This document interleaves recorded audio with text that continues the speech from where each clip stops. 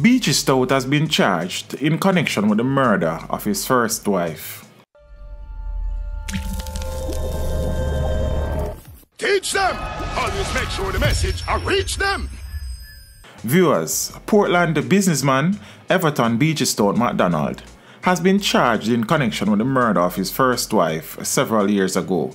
In 2009, Beachy Stout's first wife, Merlene Hope McDonald, who was affectionately called Petal, was shot dead outside her home at Bonebrook Crescent in the parish. Reports in that incident are that the 50-year-old businesswoman left her business place for her home shortly after 10 p.m. with her 4-year-old grandson. She drove into her driveway approximately 10:20 p.m. on the 2nd of May and got out of her Toyota Aria SUV and went around to the passenger side to get some belongings off the back seat. That is when she was ambushed and shot several times in the head and neck. She died on the spot. Mrs. McDonald was found clutching her handbag between the SUV and the wall at the entrance to her house. Her grandson was not injured. The police reportedly picked up several spent shells from the scene. Of note, Crime Stop, along with concerned citizens, had offered a $2.1 million reward for information, leading to the arrest and charge of the person or persons responsible for the murder. However, no one was ever arrested or charged for the murder until now. Meanwhile, Beachy Stout was also charged in relation to the gruesome murder of his second wife, 32-year-old Tonya McDonald, affectionately called Sassy.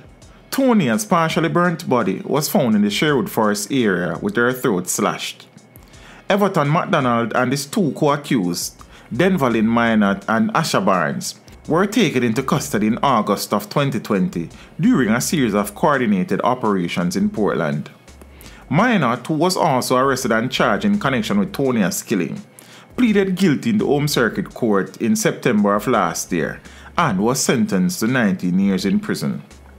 After his guilty plea, prosecutors divulged details of a witness statement Minot gave police investigators, claiming that Beachy Stout offered him $3 million to kill Tonya.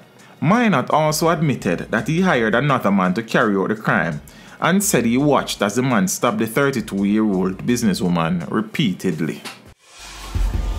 Teach them! Hey, yo, hello! Send the message and make it reach them. It's teach them. Right here, Warlord representing.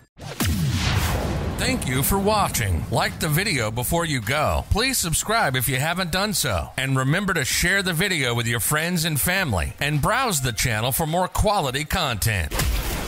Until next time, walk good, my friends. Teach them!